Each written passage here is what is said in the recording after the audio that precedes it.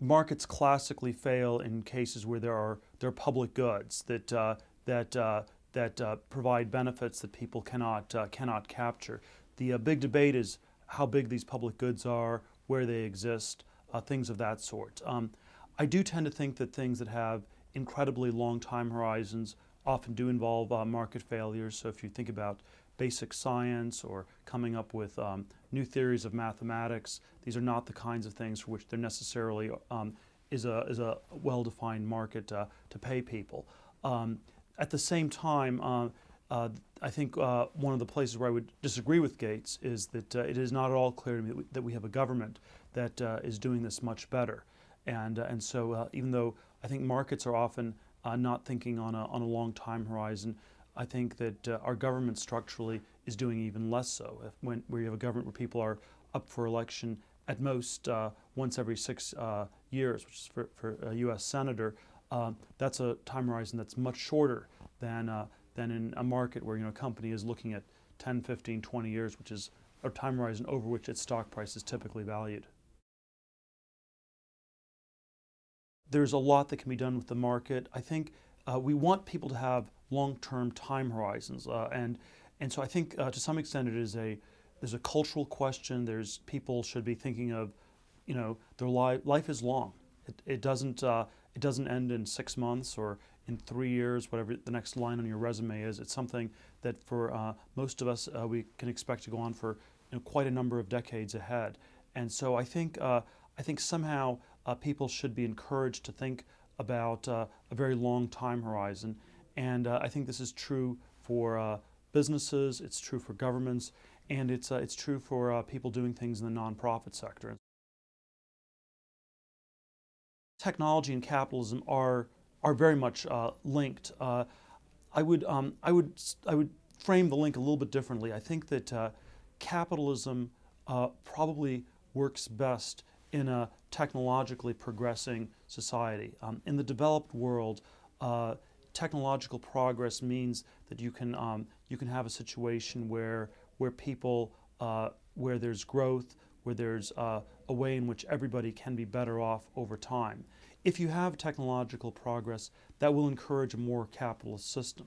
On the other hand, if you don't, if things are stalled, you end up with much more of a zero-sum type thing where there's no progress and basically everybody's gain is somebody else's loss.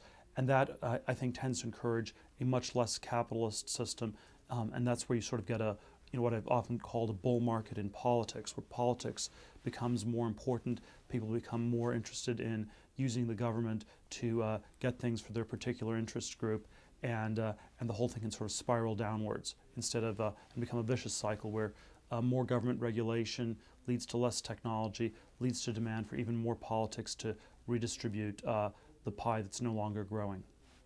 We have seen technological progress in the last few decades in computers, the internet.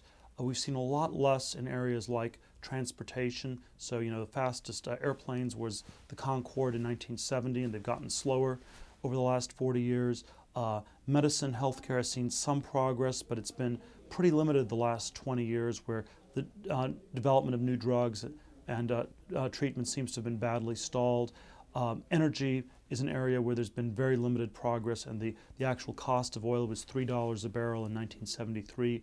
Today it's around $85 a barrel. Even inflation adjusted, the real prices have gone up because somehow we've not been making enough progress in developing the technologies for alternative and cheaper types of energies. As a libertarian, I tend to think it's interesting, at least, that a lot of these sectors correlate with places where there's heavy government regulation. Government has not regulated the computer industry or the internet. They thought that Bill Gates working with his computer in his parents' garage was not a really interesting or important thing, not worthy of scrutiny or regulation. It didn't matter. That's been the same perspective people have by and large had with respect to the internet since the mid-90s, and so you've had a lot of progress and innovation there. Healthcare, on the other hand, has been subject to massive regulation. You've strangely had the most progress in some ways where you have cheaper treatments at better quality in things like cosmetic surgery and things like that, which are less regulated, and again deemed to be unimportant by the government. So I think the regulatory load on technology has gotten to be quite high, and there is this very important question of how much progress we're likely to see in the next few decades. From my perspective, the critical thing is actually to figure out a way to get the technology engine restarted. I think that we would like to have less government regulation to enable that, and if it gets restarted, you can have a more capitalist type system. But I do think that if technology is stalled out, we will probably see at some point a resumption of the trend towards more government, even though it's unlikely, in my opinion, to actually fix things. Technology is probably the single biggest driver of productivity gains over a period of several decades for the developed countries. It's, for example, I think much more important than free trade. I'm in favor of free trade, but I think if you had to make a choice between having technological progress versus free trade, and you had one or the other, you should always pick technological progress. So I think it's an incredibly important variable for creating more prosperity.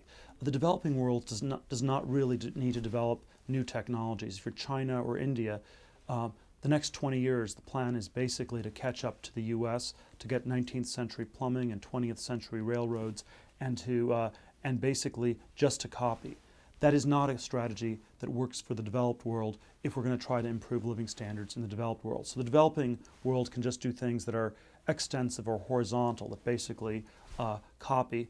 The developed world needs to do things that are intensive or vertical, where we take our civilization to the next level.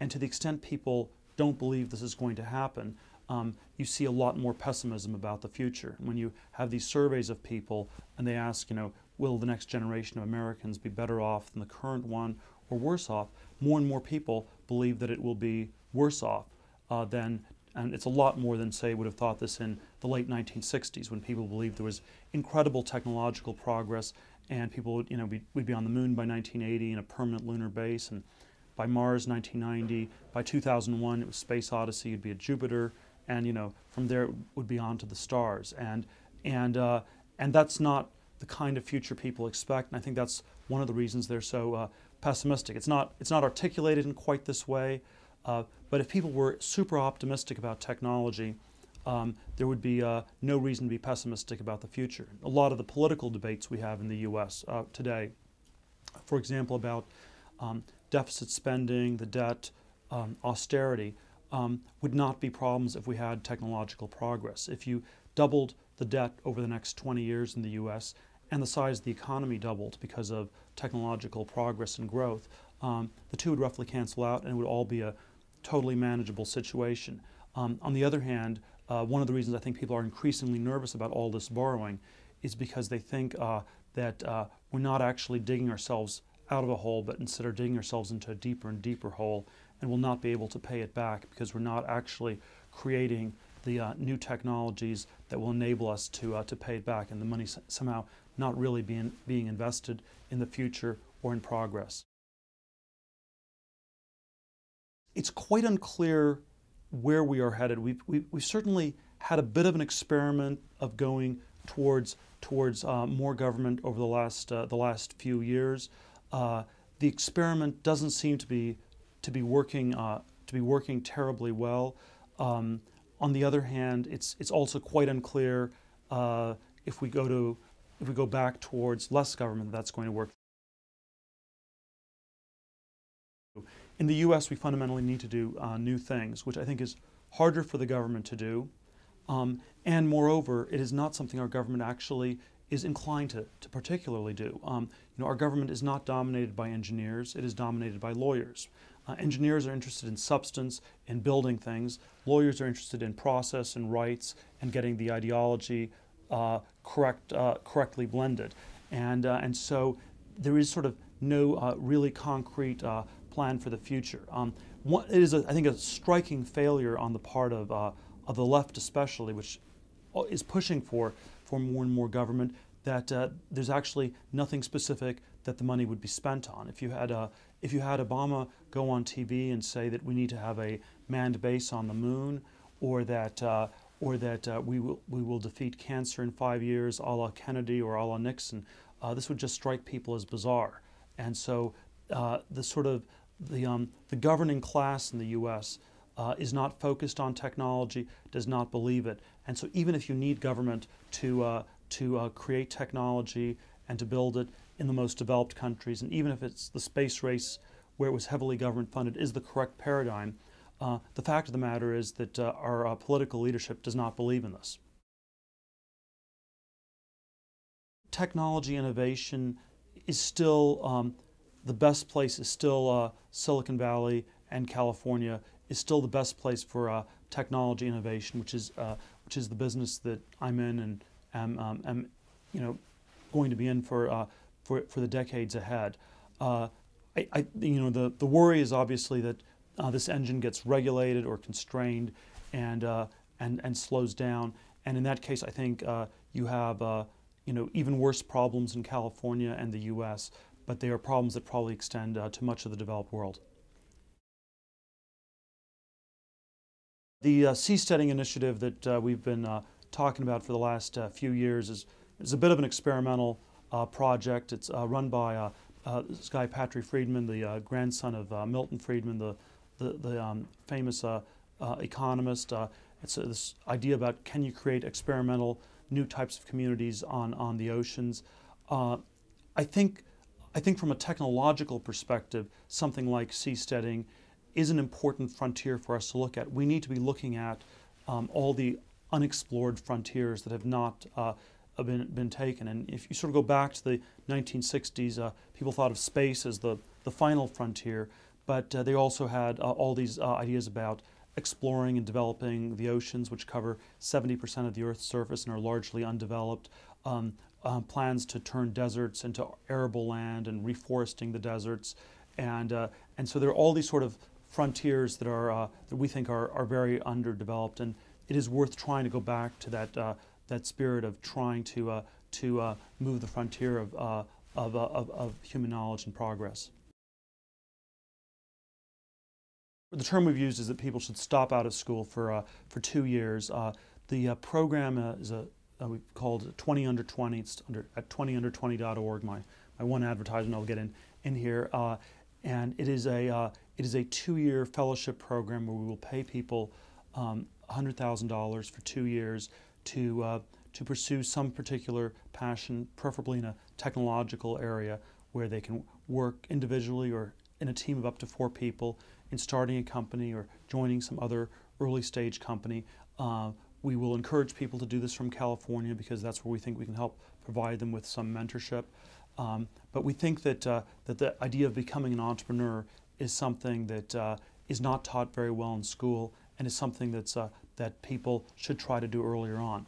One of the concerns that I've had about the educational system is that the enormous amounts of debt it's putting on people is actually constraining people's ability to do things that are not as remunerative. And so people are sort of tracked into these professional jobs. They're not able to do things that are entrepreneurial or nonprofit or just fun or socially useful, and sort of are overly narrowly constrained.